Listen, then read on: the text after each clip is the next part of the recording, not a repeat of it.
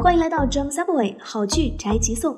今天我们来盘点一下影视界著名的霸总们，体贴温柔型，霸气侧漏型，不同 style 的总裁应有尽有。你想领哪一个回家呢？前方帅哥出没，捂好你的小心脏哦。良言写意，厉泽良。厉泽良是智勇双全的双面总裁，明知老婆是为复仇而蓄意接近自己，却装作不知情，将她玩弄于股掌之中。为争抢家族权力，逃避叔叔迫害，一边装病当残疾人，一边装傻当花花公子，自己身负失忆谜团，还能稳坐钓鱼台，玩得一手好计谋。唯一放不下的就是苏写意。厉泽良对自己的伤腿说气就气，却看不得心上人受一点点伤。在权力倾轧的家族中没有感受过温暖，苏写意就是他唯一的光。呼风唤雨的表面下是渴望被爱的卑微总裁，观众老爷们都忍不住心疼他了。我是岁月你是星辰，蒋白驹。蒋白驹是100岁怪物总裁，最大的心愿就是变成普通人，安然老死。死亡对于他来说是家常便饭。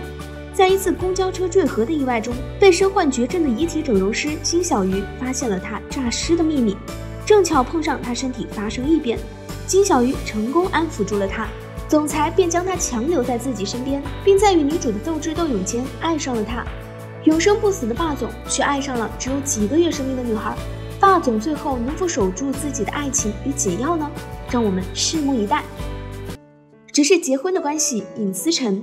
最近热播的《只是结婚的关系》大家都看了吧？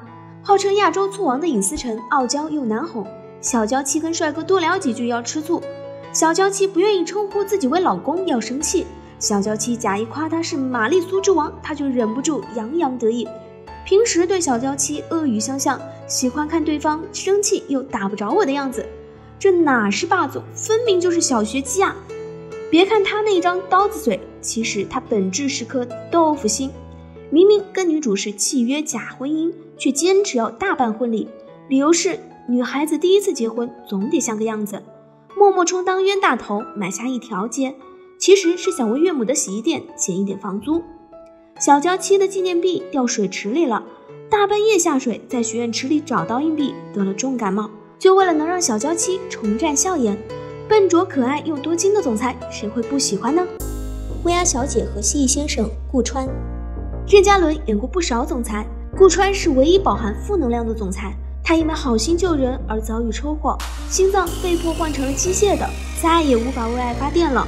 阳光开朗的大男孩就这样变成了阴郁愤懑的小老头，向死而生是他的人生信条，以至于在第1集就开始挑选墓地，准备后事。但后来被生机勃勃的江晓宁所感染，女主霉运缠身却永不言弃的精神照亮了他。顾川也逐渐生出对生活的渴望与热爱，会打着买牛奶送发卡的名义给女主送礼物，帮江晓宁赶走变态后再护送她平安到家，会为了赶走情敌而重新制定公司条例，活力迸发的样子与之前判若两人，这可能就是爱情的力量吧，让机械制成的心脏也小鹿乱撞。原来你是这样的顾先生，顾南州。顾南州是个外冷内热的心软霸总，会因为父亲的遗愿而向女主求婚，会因为不忍女主身负巨债而答应假扮夫妻，嘴上嫌弃，身体正直，就是顾南州的代名词。顾南州和女主是老夫少妻的搭配，老夫顾南州常常被少妻气到咬牙切齿，却心甘情愿地包容女主的罪行，在鸡飞狗跳的婚后生活里，最终以面冷心软的模样赢得了美人的芳心。你最喜欢哪种类型的总裁呢？欢迎在评论区讨论。我们是 Drama Subway 好剧宅急送，下次再见啦！